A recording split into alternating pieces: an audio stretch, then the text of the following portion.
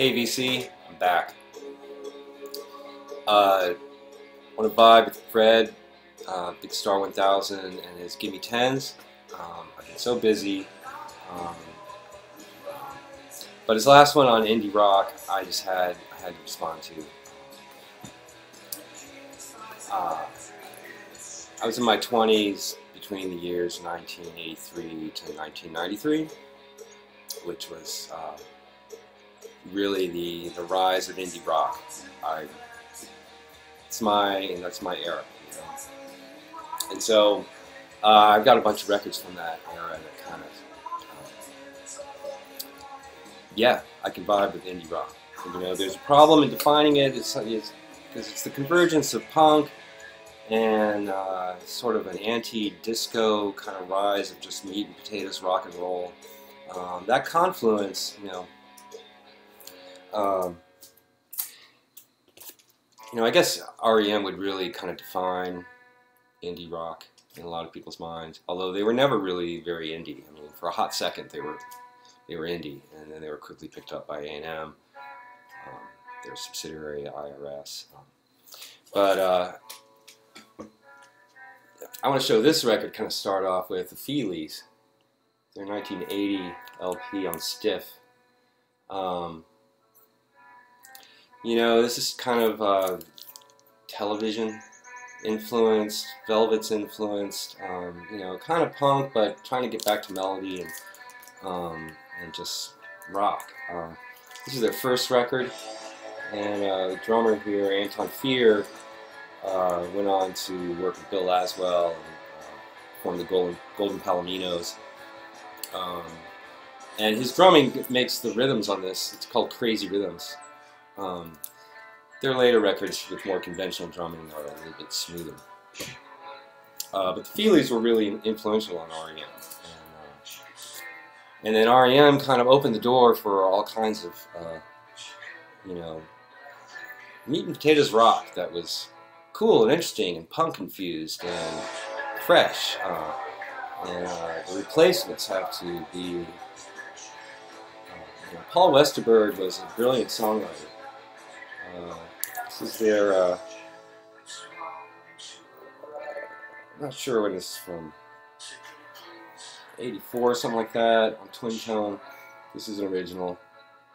This is a great record, melodic, you know, again kind of edgy and punky, but melodic and rock, just rock. Saw these guys live a few times. They were a drunken mess, but it was a lot of fun. Can't talk about indie rock without Sonic Youth. This is their 1987 record, Sister. This is the original with the uncensored cover on SST. I'm going to show a bunch of SST records because that was the indie label of that period for sure. And this was Sonic Youth's, you know, a lot of people talk about Daydream Nation.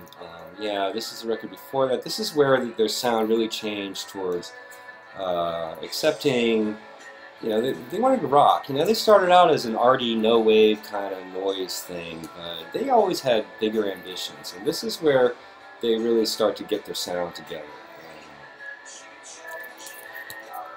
Yeah, this is cool, OG. Can I really do this in 10 minutes? Let's see. So yeah, the SST label they had everyone. You know, in this record, the Minutemen, Double Nickels on the Dawn, in 1984, double album. The CD omits like 7 or 10 songs or something. These guys were awesome, you know, because they did everything from jazz to noise to punk to, you know, but great songwriting. And D. Boon, the loss of D. Boon that Christmas was heartbreaking because they had something really special together. And that rhythm section of Mike Watt and George Hurley had a funky jazz swing. I mean, that was a killer rhythm section. This record, punk, I don't know, it's in indie. Another SST band that is really interesting, the Meat Puppets. This is Up on the Sun. This is 85. They made a couple of records before that, but this is where they really got their sound together. The first record's a sludgy mess.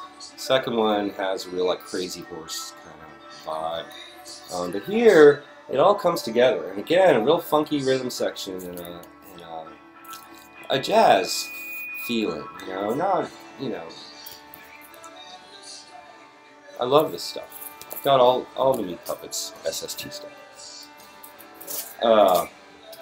Another band, this was, for me, it was a local band, Dinosaur. This is their first record on Homestead. Notice it's not Dinosaur Jr. I thought it was ridiculous when that band, the Dinosaurs, that San Francisco hippie band, sued them. As if anyone would confuse this with the Dinosaurs playing their... Anyway, this is OG, great cover, great songs. Again, like that Neil Young kind of country thing is creeping in. Not afraid to be melodic and pretty at times, but roaring guitar. I saw these guys a bunch of times when I was living in Boston. I was going to bring up Husker Du. They're another important indie band, but this seemed a little bit more interesting or appropriate. Squirrel Bait, Skag Heaven. This is well, they had an EP out before this, and then this out. This is their one and only album. These guys had that kind of Husker Du melodic hardcore thing happening. But this is a great record, kind of went nowhere. This is a reissue actually on Dexter Cigar, originally on Drag City. I had an original, I sold it because I'm an idiot. But yeah, this is good stuff. This is most of the band went on to form Slint. BigStar 1000 showed Slint. It's obviously an important indie band, moving into post-rock kind of thing going on. But here you got your meat and potatoes rock, with a little hardcore edge, but great melodies, great songs. It's awesome. Can't talk about indie without talking about Guided by Voices, which we're listening to the CD actually. And I'm going to show this. If I had to choose one Guided by Voices record that I had to take with me on a desert island, it would be this one. Some people it would be B1000, some would be Alien Lanes. It's a toss-up with Alien Lanes, but this one, Under the Bushes, Under the Stars, they're getting away from that 4-track sound, and it's a little bit more produced. Steve Albini worked on it, Kim Deal worked on it, and then Pollard took it back to his, 4-track and fucked with it. So it's still got that lo-fi thing, but there's a power and punch to the sound that's and the songs. I mean, this is not a bad song on here, and it also shows Pollard's profligacy. It's unbelievable, prolific. There's a whole EP in here, and a whole bunch of 4 more songs I think that aren't even on the packaging on this original CD. Or on here, that's just the way he is. He makes a lot of records.